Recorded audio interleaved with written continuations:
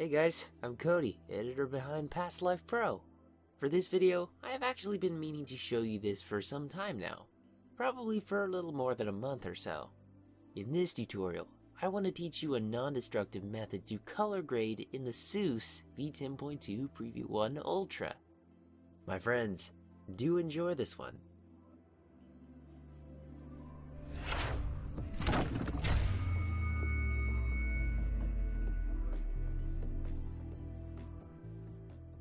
First, have the SEUS shader unzipped and ready to work with on the desktop.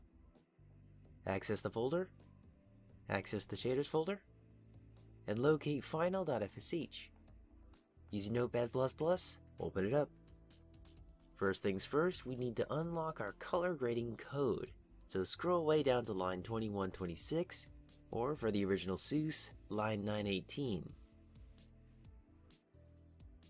Remove the two slashes next to color grading.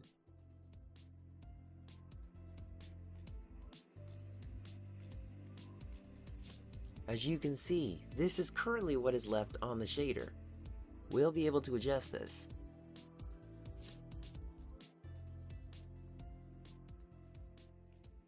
Alright, scroll up to line 504 to 515. These will very likely be different line numbers if your SEUS is unmodified, so I'd recommend simply searching a piece of relevant code to get to where I'm at. The lines that have those blue bullets next to them are the ones we will be covering. Now, as for the top section of code, which are lines 504 to 509, these are our warm values. As for what colors they're able to bring to the party, it's kind of hard for me to pinpoint them. So, like any bit of color grading, it's about using your instincts until you get something that feels right, even if you don't quite know the colors you're manipulating. Now, as for the second section of code, these ones use the RGB format. So first one's your red, second your green, and third your blue. To enable these, simply remove the two slashes on each. And yes, that also means if you don't want a specific color to be in use, whether it's in the warm section or the cool, you can simply add the slashes to disable it. As to why these RGB values are in a cool section, I wouldn't exactly know, but anyways, for color grading in the SEUS, lines 513 to 515 will be your main toolset. The above lines are best used if you want some variation in the visuals, though that's up to you.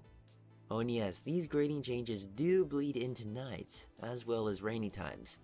In most cases they may not look that great, in other cases not so bad, but the point is, I'd use these adjustments specifically during the day. For people that like to film with the SEUS, this should be useful to you. So, for those who've seen a couple of my tutorials, you know what's going to happen next. My friends, who's ready for some color grading presets? Of course, don't forget to save when you've finished.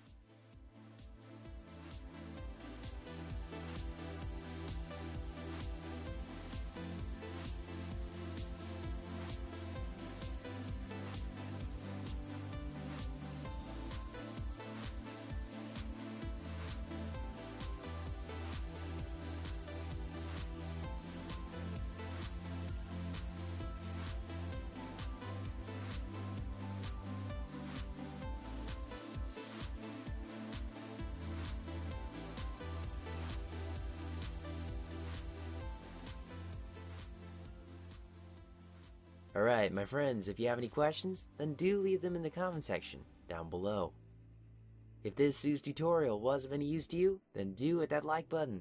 And before you go, don't forget to check out my channel for some more Minecraft tutorials, some pro quality cinematics, and a bunch of other videos that you shouldn't miss. Anyways, I'm Cody, and this is Past Life Pro, where creativity is always a part of my life, as it will be for yours. Alright, see you guys.